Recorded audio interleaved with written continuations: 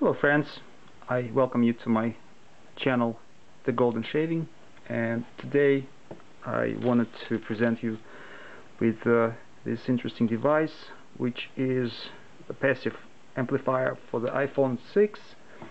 I should tell you right away that I was inspired by this commercial. You can see there are two different channels. In my case, I needed it for my iPhone 6, so I modified it slightly, cut only one channel for this parabolic reflector, and basically that's what I came up with. As you will see further, this is just pieces of scrap wood that were glued together. You can say it's a reclaimed, recycled wood. If you make it out of one piece of cherry, it will be much faster. Okay,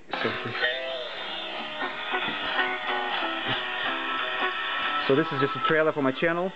I'm afraid to play anything else because they might sue me for the copyright infringement, but that's their own music. So as you can see, it noticeably amplifies the sound. It's aesthetically pleasing. It's a good stand. You can see where the sound comes out and kind of reflects towards you. Okay, so if you want to see the process, you're welcome to continue to watch this video. Thank you for watching it.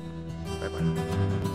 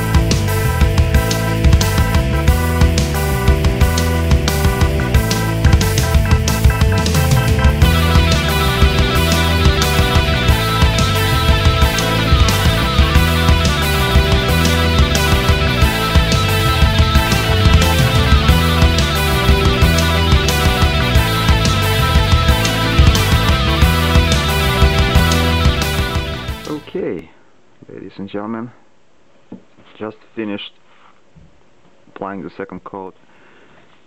Just wanted to make a couple of pointers because you probably got confused watching my impromptu techniques on the video. So what happened on the lathe is a chuck that I attached was a good idea, but because my tiny lathe, it's a mini jet lathe, didn't have enough clearance, I had to kind of do an impromptu technique and take advantage of the range of motions that I had, which was about 80%, and just do it with an attachment on my drill and use the scraper and the sandpaper. So at the end the result was pretty much the same, but if you have a full-size lathe, it will probably take you 3 minutes to do this thing, to do the reflector part. And other than that, I think that's it.